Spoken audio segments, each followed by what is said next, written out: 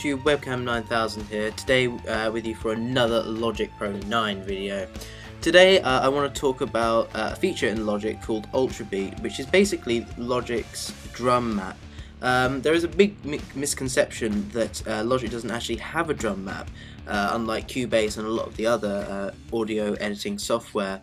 What is a drum map? Well, essentially a drum map is, I'll provide a picture in a second. It's like a grid where you have your beats laid out in either quavers or semi-quavers, and then a list of percussive instruments down the side, and then basically you put a little square or a triangle, you draw in where you want the beats to be on what percussive instrument, and then essentially what it will do is it will play what you've written in, but usually you get it along the track, and it's sort of quite difficult to manipulate. And a lot of people do believe that Logic doesn't have a drum map option.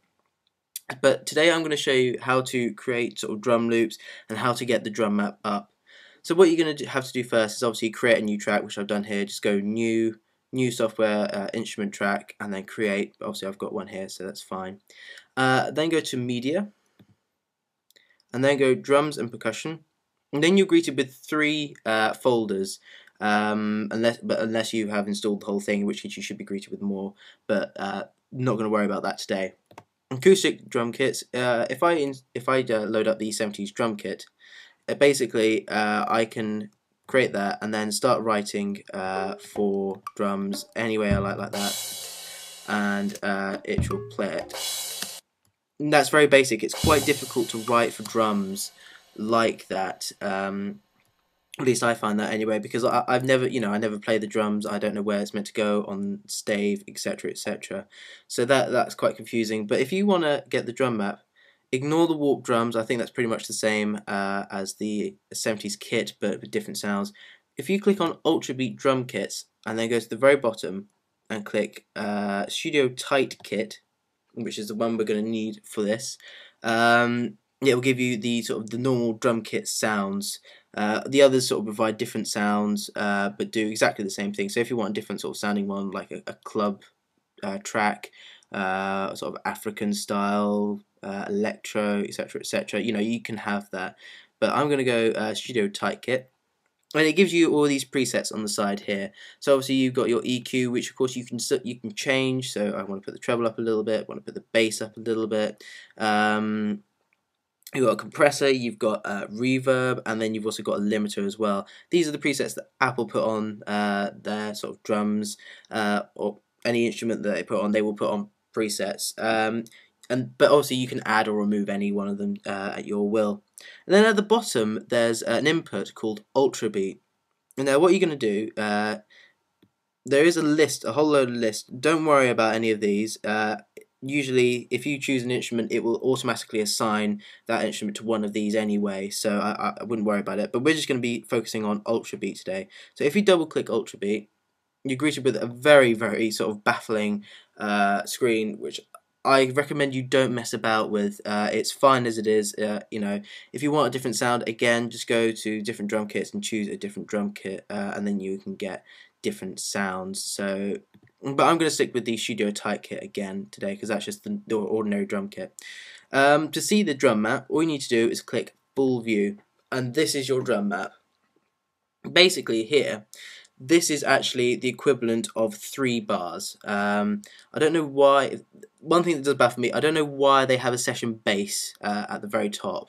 So I want to get rid of all those, like so. But if I just quickly play this to you, this is what it sounds like.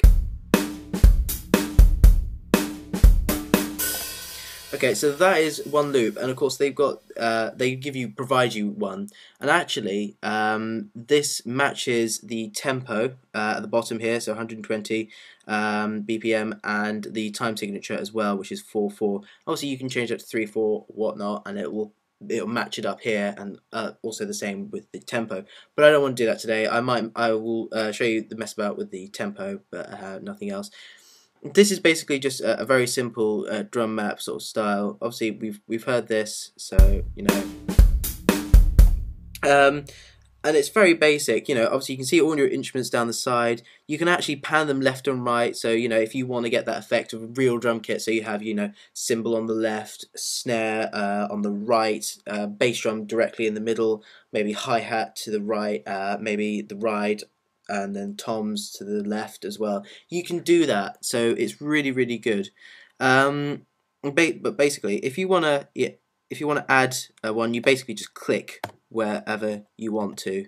And if you want to add more, you can actually click and hold and then drag and do that and make funny patterns and make it sound really stupid. Like so.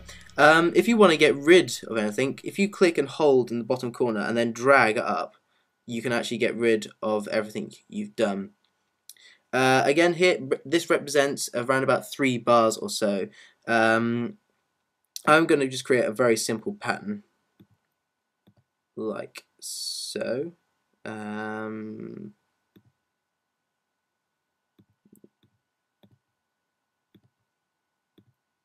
we go. And then I'm actually going to decrease the length of the loop down to 16, so I'm going to halve it, and then press play. And that will obviously keep on looping because I've reduced the number of bars down to 16. And you know, I can add whatever I like to that as well. So and basically just add anything and go nuts. It isn't the best, you know, it isn't the best loop I could have made, but you know, it's a very good demonstration. Obviously down here you've actually got velocities as well, so if you want to change a velocity you can, which is really quite good. And if you want to get this onto your track, this is the clever part. If you go down here and then drag to arrange window, you drag it to the arrange window, and there is your loop on the arrange window. I'll just drag that to the very beginning. But what is the problem that I'm about to play here? If I just move that like that, I have my loop and the UltraBeat playing at the same time. So what you need to do is actually, if you're going to drag that onto the arrange window, turn off the sequencer, because that way you'll just get the loop you dragged onto your track, like so. And if you want to repeat it, just go into the corner and then drag out, and you can loop it as many times as you like. Each bar is represented by a line, at each bar line. So whenever the original loop ended, that's where you'll put a little line. If you want to edit it without going back into UltraBeat, you can do that. So obviously double click, and here is the data that is in basically from UltraBeat. So if I want to change all these notes to, I don't know, that one instead, and then, you know, maybe add an extra notes here, and here. It's fine, you can do that, so you can manipulate it around in the piano roll if you want to, so that saves you going back into UltraBeat and then creating a new loop. Obviously you're going to have to know where each percussive instrument is placed. And then, the good thing about this, if you basically edit that first bar, it affects the rest of the loops. So if you've looped it will affect the rest of the loops as well, which is really quite handy. So you know, you don't have to make those same changes to the rest of the loops. So just play it for you. Actually, I might just get rid of my changes. Probably sounds bad. There we go. So you know, it's really quite easy to use, and so that just shows that there is a drum map. But you know, if you want to change, if you change the tempo, let's change it to 90. You have to wait just a few seconds. It gives UltraBeat time to figure out the new tempo, and then it will realign to your new tempo as well, which is quite handy.